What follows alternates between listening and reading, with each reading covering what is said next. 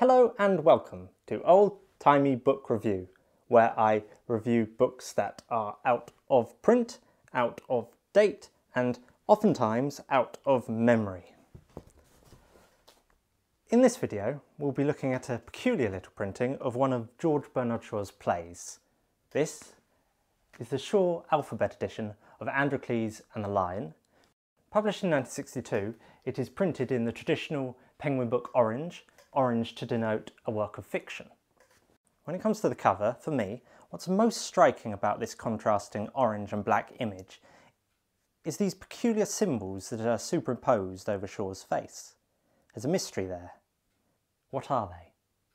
As you may deduce from the title, this is the first many people would have seen of the so-called Shaw or Shavian alphabet. That's what you saw at the start of the video on this little whiteboard. Hello being made up of these four symbols at the top, and to and of, each being a single symbol each, and book, to make it plural, just add a simple S-like symbol there. But we'll get into the construction of the alphabet a little later in the video. As with the previous Old Timey Book review, what's interesting about the publication of this little volume is not necessarily the text itself, but the historical context that brought it into being. For the history of the publication of this little book here involves a dying author's last wish, a protracted legal case, and fundamental questions about the makeup of the written English language. There's a lot to unpack here.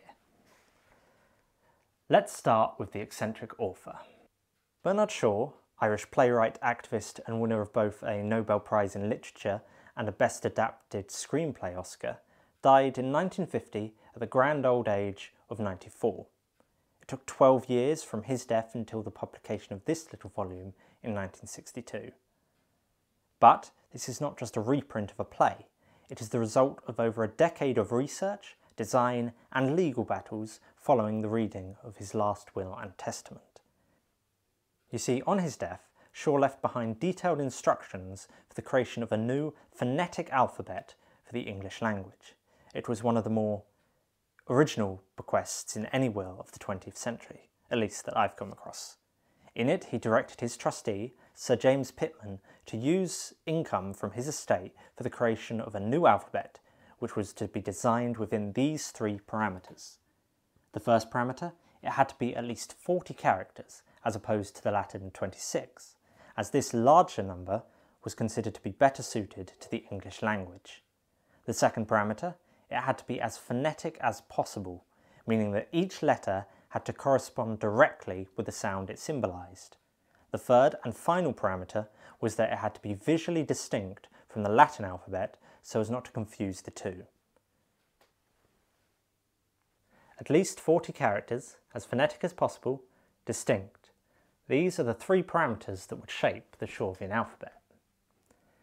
Now, a question arises here, one that you may be thinking yourself, and that is, why exactly would Shaw request such an endeavour that many, I suspect, and for good reason, would consider to be pointless?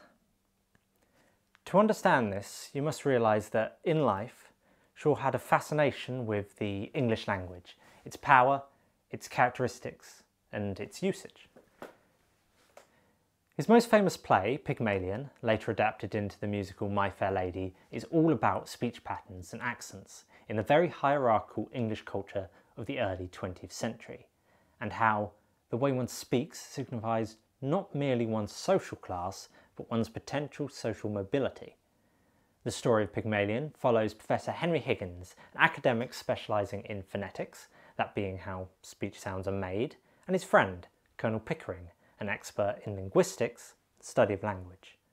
At the start of the play, they come across a poor Cockney flower girl, Eliza Doolittle, and embark on a project of transforming her manners and speech so that she may appear an upstanding and elegant young lady at an ambassador's garden party. To the men, it is little more than a game, at least at first, but to Eliza, it becomes a question of her social worth.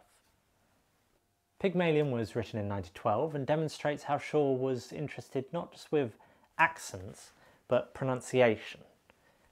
Remember, even more so than today, and it certainly still is, English society was very hierarchical, with clear class boundaries, and one of the primary identifiers of your class and place of origin was how you spoke. Shaw was Irish, born in Dublin, but spent most of his life as part of the English art establishment, and therefore he would have been very aware of the contrast between his manner of speaking and that of those he directed on the English stage. Furthermore, he did not solely live off his writing, but his public speaking as well. He was very active in engaging with the new speech technologies that were appearing at the time, these technologies that recorded and transmitted speech. Here is a clip of him speaking in 1922 for a DeForest phonofilm. I should explain, these were a series of quite innovative shorts that displayed the use of synchronised sound half a decade before the first synchronised sound feature films would appear. So, here is Shaw talking about his plays in 1922. You really ought, all of you, to have come to the place from which I am now addressing you, and that is Malvern, quite the best bit of England, because we have made a theatre in Malvern, practically a new theatre, all for your accommodation. And we are going to do a number of plays, which are all written by me, I may say, and therefore they're not the old sort of play that makes you, persuades you to laugh when you are not really amused, and which persuades you to feel very emotional when there's really nothing the matter. My plays are all in the business of providing the new minds and the new souls. Continuing his consideration on manners of speech, Shaw became a member of the BBC's Advisory Committee on Spoken English in 1926. This was the committee that went on to define that very distinctive form of BBC presenter, RP, received pronunciation. Shaw himself discussed this committee on a gramophone recording for the Linguaphone Institute in 1928. The two simplest and commonest words in any language are yes and no. But no two members of the committee pronounce them exactly alike. All that can be said is that every member pronounces them in such a way that they would not only be intelligible in every English-speaking country, but would stamp the speaker as a cultivated person, as distinguished from an ignorant and illiterate one. To summarise, when it came to speaking, Shaw thought in terms of presentable English rather than a strict correct English. To put it simply, the importance is the meaning of what you say being understood, not to make everyone sound identical. What all this shows, from the story of Pygmalion to his interaction with the new speech technologies, is that Shaw had thought deeply about English pronunciation throughout his life. Following this obsession, he became a reformer and quite outspoken in his displeasure at the failings of written English to reflect phonetically the spoken language. The conclusion he came to was that the Latin alphabet was suboptimal for English. Simply, he saw written English as inefficient and slow, both in terms of writing needless letters, but also in terms of teaching. I quote, "I need not repeat familiar arguments about the waste of teachers' time and the difficulties thrown in the way of English children learning to read their own language, or the fact that nobody without a visual memory for words ever succeeds in spelling conventionally, however highly educated he or she may be, or the barrier placed between England and France by both nations using their printing presses to conceal their language from one another."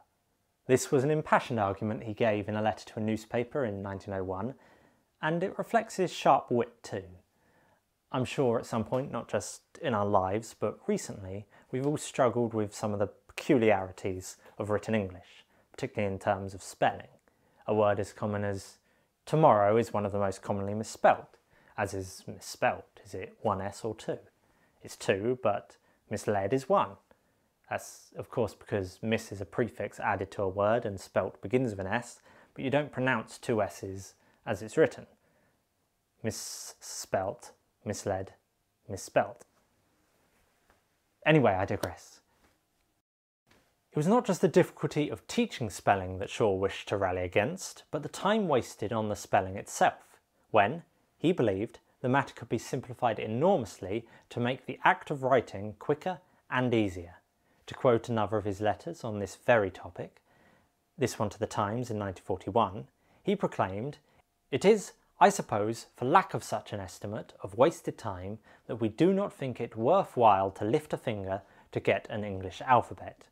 The king, who has to spend an appreciable part of his time signing his name, which in Southern English has 3 sounds and should be spelt with 3 letters, has to write 6, 100% waste of his time," with a result so equivocal that Herr Hitler speaks of him as King Georg. Before I go on, I should explain that, as this is the second Old Timey Book review, I'm bending the rules a little and introducing a second book for the purposes of covering the topic of the Shaw alphabet in literature more fully. This is Shaw on Language, published in 1965.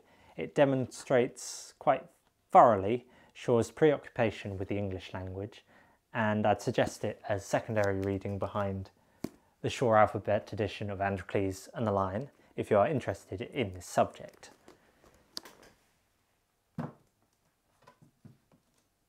There we are. Inside this book, it also reprints Shaw's introduction to Richard Albert Wilson's The Miraculous Birth of Language, where Shaw wrote about the infamous English tetragraph OUGH, specifically in relation to cough and tough. Both of these end in a f sound, yet one pronounces the O in the middle for cough and the U in the middle for tough. As Shaw points out with both these words, if someone were to write them tough, T-U-F, or cough, C-O-F, they would be accused of illiteracy, even though they would be understood by any English speaker unless they are themselves entirely illiterate. Shaw despised these needless complications in spelling, occasionally referring to them as Johnsonese after Dr. Johnson, the compiler of the first dictionary, which standardised much of English spelling. A further example alongside cough and tough would be with the word plough, which in incorrect American spelling replaces the final 3 letters with a W to make a more phonetically consistent word. But as I said, it is American spelling and therefore incorrect, albeit incorrect in a more appropriate manner. In fact, Shaw disliked the use of the English spelling OUR at the end of a word, ending with or such as in colour and honour, in favour of the American shortening, because it's pronounced colour, not colour. So no matter how much you insist on spelling it hour, in phonetic terms, it doesn't make much sense. Shaw enjoyed such transliterative experimentation to display the inconsistencies of written English. One particularly famous example, which is sometimes attributed to him, but it seems that he was quoting, not inventing, is the famous spelling of the word fish, G-H-O-T-I, fish, G-H-O-T-I. Although it may look strange at first, the logic is to use the G-H in laugh, f, the O in women, I, and the T-I in nation, sh, fish, G-H-O-T-I, fish. It seems completely nonsensical, but by the patterns of written English, it can't be completely written off as ridiculous. Moving back to Shaw directly though, he practiced what he preached. If you read the scripts of Shaw's plays, including this one, he often left out apostrophes, spelling don't, for instance, and most of the time he distrusted the use of hyphenated words, choosing to either keep them separate or connecting them outright. When writing by hand, Shaw used Sir Isaac Pitman's shorthand, and it was that Pitman's grandson, Sir James, the man named in Shaw's will, who strove for over a decade to see Shaw's last wishes fulfilled with this reprinting. Here, from the BBC archive, is Sir James Pitman talking about the proposed new alphabet in 1957. And is this what the proposed new alphabet would look like? Well, that is the principle of how the letters would be made up, but whether that would be A, B, C, D, or whether it would be M, R, Q, Z, or whatever it is, there won't be a Q, incidentally, and that is one of the points. There've got to be 40 letters for the English language. A different number of letters for different languages, but the English language does require 40 letters for doing a good job. One letter to represent each sound? Each sound, yes. Yes. Never more. We've got 2 A's, for instance, here. That's bad. Do you think, Mr. Pitman, that ordinary people like me, halfway through life, could learn to change over and read stuff like this? Yes, undoubtedly. In a week you could easily learn it. But with 40 letters in the alphabet, Mr. Pitman, instead of only 26, won't that mean much longer books? Oh, no. Both the very fact of having 40 letters and the fact that each one of them can be shorter or more compressed than they are at present means that we shall have only about half the space occupied by a word. And that's very valuable. It means books cost only half the price, and means the British Museum would save millions and millions, because, after all, their shelving would require only half the same number of books. This was the principle, at least. The comparison was the change from Roman to Arabic numerals when it came to numbers. They were quicker and easier to write. Therefore, the fundamental advantage of a newly designed Shaw alphabet was a utilitarian one. He did not state that the new alphabet would entirely replace the old one. Roman numerals are still used in particular contexts.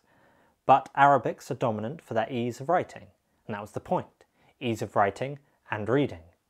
1957 was also a significant year for the proposed alphabet, because it was this year that Shaw's will was taken to court. Where there's a will, there's a litigation, as is the saying amongst solicitors, and supposedly Shaw even hoped that his will would be opposed, as that would provide ample advertisement for the enterprise. I'm not sure how important this was to the choice to bring the will to court, but it seems to have some bearing. You see, royalties made by the Shaw estate had increased the previous year with the newly licensed adaptation of Pygmalion, the Broadway musical My Fair Lady. The money to the estate was flowing in. In 1957 it was contested, and those contesting it included 2 institutions that were set to receive money from the estate after the Alphabet Trust, namely the British Museum and the Royal Academy of Dramatic Art. The court case is remembered as R.E. Shaw deceased, Public Trustee versus Day 1 WLR 729, 1957. R.E. Shaw for short, and is still cited to this day when it comes to the creation of charitable trusts in the UK. Now, I'm not a lawyer, but from what I can gather, the issue with Shaw's will was that he directed a charitable trust to be created for the purpose. He had the right to request that a power undertake the creation of a new alphabet using funds from his estate, but that power did not meet the criteria of a charitable trust as laid out, which therefore made it invalid. Essentially, the objection can be summed up in Judge Harmon's quote to the court: "If the object be merely the increase of knowledge, that is not in itself a charitable object unless it be combined with teaching or education." The lack of teaching at the heart of the creation of the new alphabet is what held it back from being considered a charitable trust, and Judge Harmon held that the research and propaganda enjoined by the testator seemed to me merely to tend to the increase of public knowledge in a certain respect, namely, the saving of time and money by the use of the proposed alphabet. There is no element of teaching or education combined with this, nor does the propaganda element in the trusts tend to more than to persuade the public that the adoption of the new script would be a good thing, and that, in my view, is not education.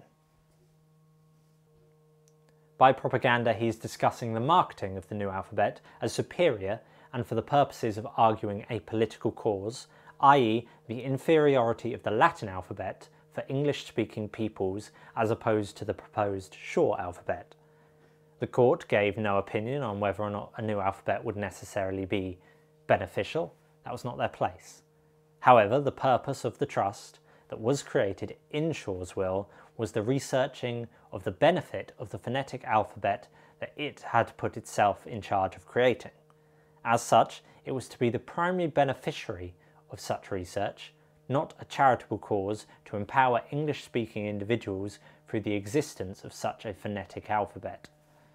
To give a recent example of citations of this court case, R.E. Shaw, it was cited in relation to Wikipedia's charitable trust status in the United Kingdom, as Wikipedia is used for the accumulation and sharing of existing knowledge, with free access so long as one has the internet, but not a platform for conducting its own research for perceived, self-proclaimed benefits to society.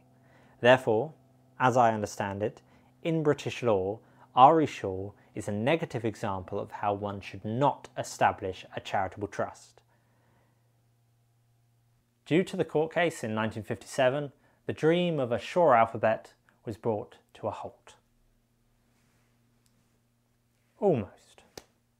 Following R.E. Shaw, the trust was revived by Pitman and head of the Shaw Society, Barbara Smoker, with a smaller goal. They made a settlement out of court with the British Museum and the Royal Academy of Dramatic Arts, who had contested the will, as well as the National Gallery of Ireland, which hadn't, with financial backing from these institutions to the tune of £8,300, which is around $75,000 today by inflation. They could only afford to publish a single book, and here it is. Before the book could be published, though, there had to be a Shaw alphabet. As such, in 1958, the public trustee announced a competition to design the Shavian alphabet with a prize of £500. They received around 450 design submissions, but by New Year's Eve 1959, there was still no single design that was deemed suitable. However, there were 4 that stood out. It was decided that the prize money would be shared between these 4 winners, and the final design was amalgamated by one of the winners, Ronald Kingsley Reid, into this, the Shavian alphabet. Once it was finished, the Shaw alphabet edition of Androcles and the Lion was transliterated and published. Copies were sent to many of the major libraries in English-speaking countries. The paperback version available in bookshops that you see here came with a detachable key inside, as well as a copy printed in the back. This key shows all of the letters and gives some explanation on how they function. It is designed so that one can teach oneself the alphabet using the key, and the play itself is printed in both the Shavian and the regular Latin alphabet side by side to get a grasp of how to read it. The alphabet you see here is designed with Shaw's 3 caveats in mind. It contains 48 symbols, it is designed to be phonetic, and it is distinct from the Latin alphabet. Moreover, as you can see from these pages, it takes up only 2/3 of the space required by the Latin alphabet with conventional spelling. What are the basics then? Well, in the Shavian alphabet there is a single case, no upper or lower, and proper names are simply preceded by a dot. One of the most practical features is that it uses single letters for 4 of the most commonly used words in the English language, namely the, of, and, to. This speeds up writing. For consonants that are similar, they use essentially the same tall letter but flipped or reversed. The best example for me is that of thigh and they, where the sounds are spelt the same in the Latin alphabet but pronounced a little differently. The standard of pronunciation was set on the speaking patterns of King George V. This standard was chosen by Shaw and has been described by some as Northern English in a broad sense. As this video is a book review of sorts, I should probably talk a little about the actual text. To summarise the story of Androcles and the Lion, Shaw's play of a much older fable, the narrative follows a group of persecuted Christians as they are led to the Colosseum to fight and die for the amusement of their Roman masters. The title character, Androcles, one such Christian, is an unassuming, rather pitiful fellow who, in the prologue, helps a wild lion who got a fawn trapped in its paw. When they are reunited in the Colosseum in the final act, the lion refuses to attack Androcles and they instead embrace fondly. This seeming miracle convinces the Roman emperor to stop his persecution of the Christians, and he himself converts. Let's open up the book then for a little demonstration. I will read a section of the prologue where Androcles first meets the lion, while on screen I'll put the short alphabet edition for you to follow. Androcles and the Lion. Prologue. Overture. Forest sounds. Roaring of lions. Christian hymn faintly. A jungle path. A lion's roar, a melancholy, suffering roar, comes from the jungle. It is repeated nearer. The lion limps from the jungle on 3 legs, holding up his right forepaw, in which a huge thorn sticks. He sits down and contemplates it. He licks it. He shakes it. He tries to extract it by scraping it along the ground, and hurts himself worse. He roars piteously. He licks it again. Tears drop from his eyes. He limps painfully off the path and lies down under the trees, exhausted with pain. Heaving a long sigh, like wind in a trombone, he goes to sleep. Androcles and his wife, Megaria, come along the path. He is a small, thin, ridiculous little man who might be any age from 30 to 55. He has sandy hair, watery, compassionate blue eyes, sensitive nostrils, and a very presentable forehead. But his good points go no further. His arms and legs and back, though wiry of their kind, look shriveled and starved. He carries a big bundle, is very poorly clad, and seems tired and hungry. His wife is a rather handsome, pampered slattern, well-fed and in the prime of life. She has nothing to carry, and has a stout stick to help her along.